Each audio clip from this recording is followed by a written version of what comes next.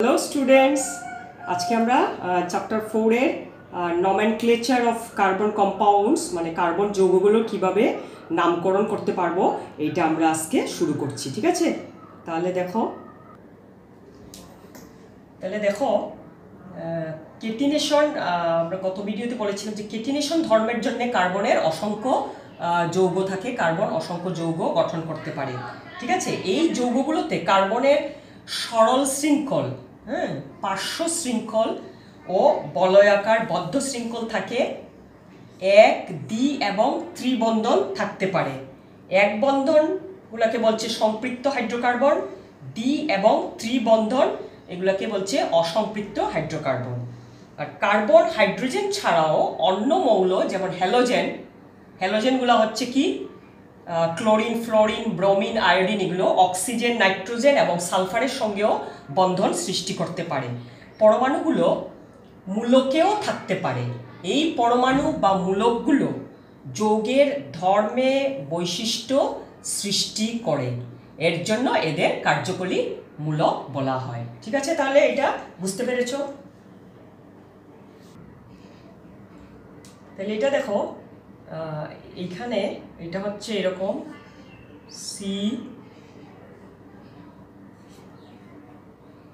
C2H4। ঠিক আছে, C2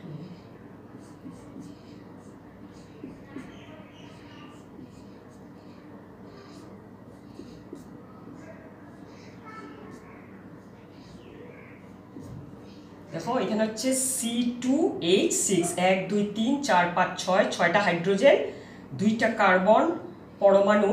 আর এখানে দেখো 2 4 6 8, 8টা ইলেকট্রন হচ্ছে, তারও হচ্ছে 2 4 6 8, 8টা ইলেকট্রন। এবং এটা হচ্ছে কি প্রত্যেকটা একটা পেয়ার ভাগাভাগি করছে, অতএব এটা হচ্ছে এক বন্ধন।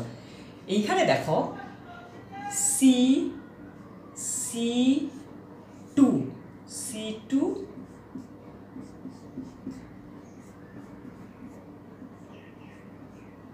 এটা হচ্ছে কি C2H4, এটা হচ্ছে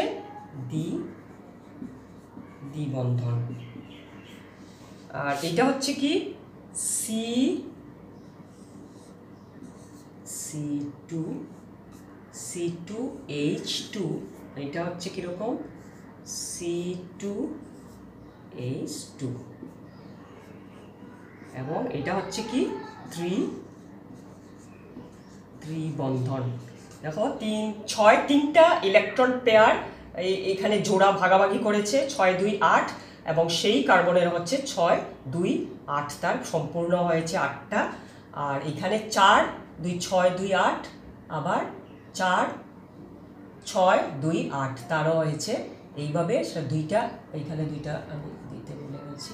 হ্যাঁ, ঠিক আছে, তাহলে এটা হচ্ছে এক বন্ধন, এইভাবে দ্বিবন্ধন, ত্রিবন্ধন। এবং এটা হচ্ছে এক বন্ধনগুলোকে কি বলছে সম্পৃক্ত হাইড্রোকার্বন, দ্বিবন্ধন এবং ত্রিবন্ধনকে বলছে অসম্পৃক্ত হাইড্রোকার্বন। ঠিক আছে, হাইড্রোকার্বন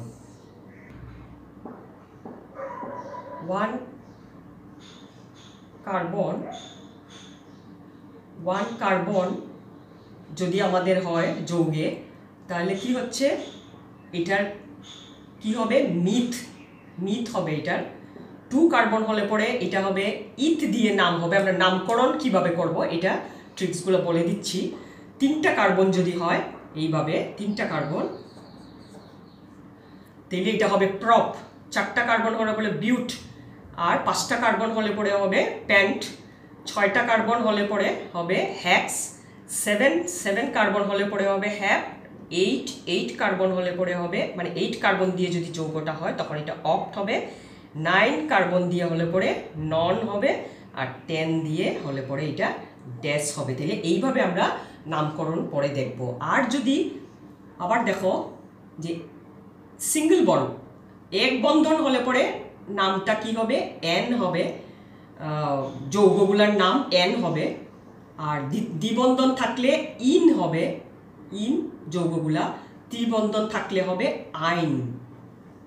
হ্যাঁ, তারপরে CH3, এরকম যদি CH3 থাকে তখন এটার নামটা হবে মিথাইল। C2H5 থাকলে পরে হবে ইথাইল। Cl যদি থাকে তখন ফাংশনাল গ্রুপ, কার্যকরী মূলক, তখন এটা হবে কি, এগুলো কার্যকরী মূলক, তখন এটা হবে ক্লোরো। Br থাকলে হবে এটা নামকরণটা তখন ব্রোমো আসবে, ব্রোমো, আর বাকিগুলা আসবে। I হলে পরে আয়োডো হবে, F হলে পরে ফ্লোরো হবে, আর NO2 হলে পরে নাইট্রো হবে। ঠিক আছে, তাহলে এইভাবে আমরা নামকরণ করব। এখন দেখো C4H10, C4H10 একটা আণবিক সংকেত। তাহলে C4H10 এটা তোমরা আগে বলেছি সরল শৃঙ্খল, এইভাবে 4টা কার্বন। তো 4টা কার্বন আমি বলেছি কি হয়, বিউট। তাইলে এটা কি হবে, আর সরল শৃঙ্খল এবং এক বন্ধন হলে পরে N হয়, তাইলে এটার নামটা কি হবে, বিউট, আর N যোগ করে হবে বিউটেন। তাইলে এটা হচ্ছে কি নরমাল বিউটেন, সরল শৃঙ্খল বিউটেন, এবং 4টার সঙ্গে এগুলো বাকি সবগুলাও তার কার্বনের চতুর্যোজ্যতা, এইভাবে হাইড্রোজেনগুলা ভাগ করা থাকবে। তো এটা হবে C4H10, এটা হবে নরমাল বিউটেন। এখন C4H10 সেম ফর্মুলাতে আবার দেখো 1 2 3, 1 2 3, 3টা কার্বন, আর এদিকে আরেকটা আছে 4 নম্বরটা। তাহলে 2 নম্বরে আমরা এখানে CH3 দিচ্ছি, এবং CH3 কে আমরা বলছিলাম কি মিথাইল নামকরণ হবে। তাহলে দেখো এটাও 1 2 3 4 4টা কার্বন, আর হাইড্রোজেন এগুলো তো এখানে আছে, সবগুলো সিঙ্গেল বন্ড, এক বন্ধন। কিন্তু এটা 2 নম্বরে এটা সোজা না গিয়ে এটা কি হচ্ছে, পার্শ্ব শৃঙ্খল, এইভাবে নিচের দিকে এটা নেমে এখানে CH3 হচ্ছে, এটা হচ্ছে পার্শ্ব শৃঙ্খল, এবং এটার নাম হবে, এটা 2 নম্বর কার্বনের এদিক থেকেও 2 নম্বর, এদিক থেকেও 2 নম্বর। তাহলে এটার নামকরণটা ভালো করে খেয়াল করো, এটার নাম হবে 2-মিথাইল CH3 মিথাইল, 2-মিথাইল। এবং 3টা কার্বন থাকলে কি হচ্ছে, 3টা কার্বন থাকলে হচ্ছে প্রপ দিয়ে নাম হবে, আর সিঙ্গেল বন্ড থাকলে N হবে, প্রপেন, 2-মিথাইল প্রপেন, বা এটাকে আমরা বলবো আইসোবিউটেন। এবং এটার নাম হতে পারে 2-মিথাইল প্রপেন বা আইসোবিউটেন, এবং এগুলো হচ্ছে কি স্ট্রাকচারাল আইসোমার্স বা গঠন সমযোগী। এটা হচ্ছে গঠন সমযোগী, স্ট্রাকচারাল আইসোমার, একই আণবিক সংকেতে তার গঠনগুলো আলাদা আলাদা, এবং ওরা তখন যৌগগুলোও আলাদা হয়ে যাবে, তাদের ধর্ম আবার আলাদা হয়ে যাবে। ঠিক আছে, তাহলে এবারে দেখো মিথ বলেছিলাম, আর সিঙ্গেল বন্ড N বলেছিলাম মিথেন। তো মিথেন হচ্ছে কি, দেখো CH4, ইথেনের গঠন হচ্ছে C2H6, প্রপেন হচ্ছে C3H8, বিউটেন হচ্ছে C4H10, এবং পেন্টেন হচ্ছে C5H12। পেন্টেনটা লেখা হয় নাই, পেন্টেন হচ্ছে C5H12, আর হেক্সেন হচ্ছে C6H14। ঠিক আছে, তাহলে এইভাবে আমাদের গঠনগুলো হবে, তোমার কার্বন আর বাকি সবগুলা মধ্যে H বসিয়ে দিবে। প্রথম আমরা C লিখতে হবে, যতটা C কার্বন যদি একটা হয় একটা বা দুইটা এইভাবে দিয়ে দেবো আমরা, তারপরে বাকি সবগুলো আমরা এখানে হাইড্রোজেন পূর্ণ করে দেব। এবং এটার ফর্মুলা হবে কি, দেখো এটার অ্যালকেনের ফর্মুলা হবে, এটা হচ্ছে অ্যালকেন, এবং অ্যালকেনের ফর্মুলা হচ্ছে CnH2n+2। তোমরা দেখতে পারো যদি C1 হয় 2 × 1 2 + 2 4, তাহলে কি হচ্ছে C1 আমরা আচ্ছা লিখবো না, CH4, এই যে ফার্স্ট হাইড্রোকার্বন যৌগ হচ্ছে CH4।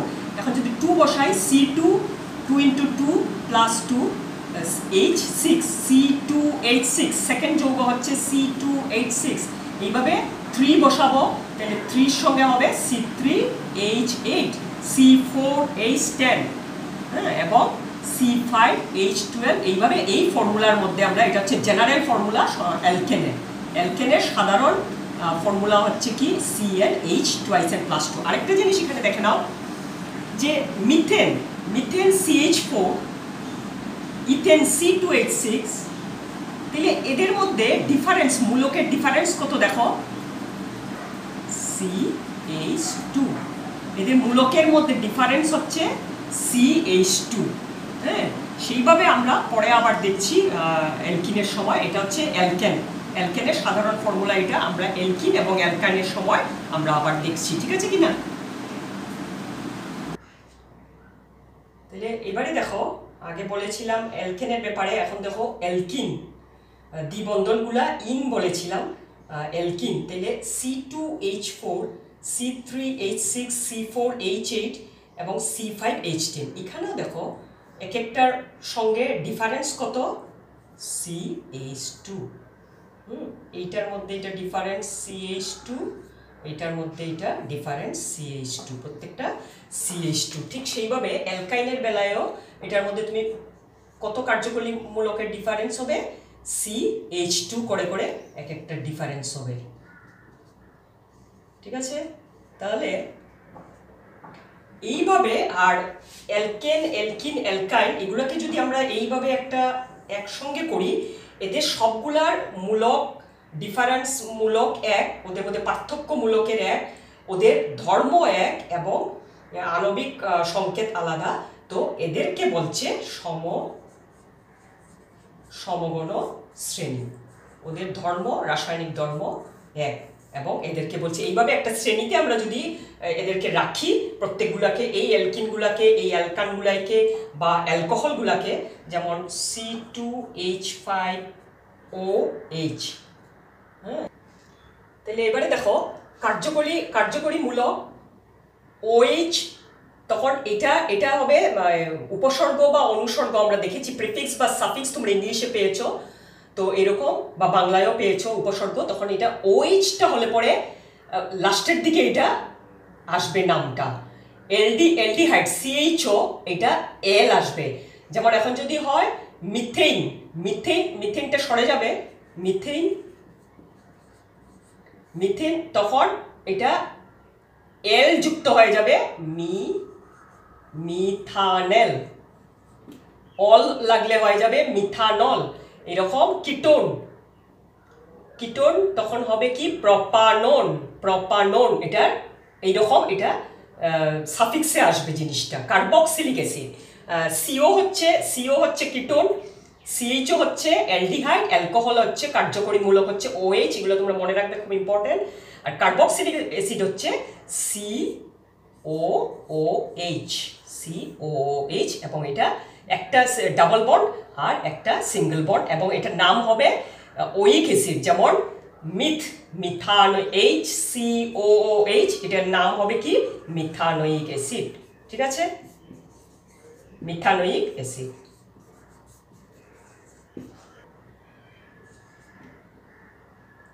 তাহলে এখানে দেখো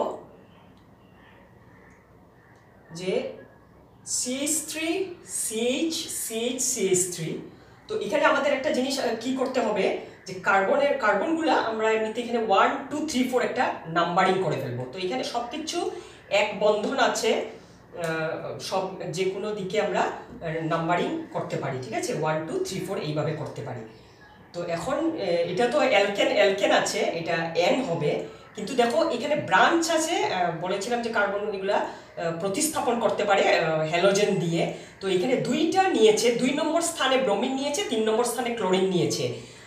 তারপরে আমরা কি দেখব, এখন এদিক থেকে আমরা 1 2 3 4 করতে পারতাম, কিন্তু আমরা আমরা যদি ক্লোরোব্রোমো করি নামটাকে, তাহলে এটা ভুল হবে, এটাকে তখন অ্যালফাবেটিক্যালি আমাদের যেতে হবে। হ্যাঁ, অ্যালফাবেটিক্যালি আমাদের যেতে হবে, এবং তাহলে তখন আমরা এটা কি করব, অ্যালফাবেটিক্যালি নেব, তখন ব্রোমো, তারপরে 3 নম্বরে ক্লোরো বলবো। এখানে দেখো 3 ব্রোমো।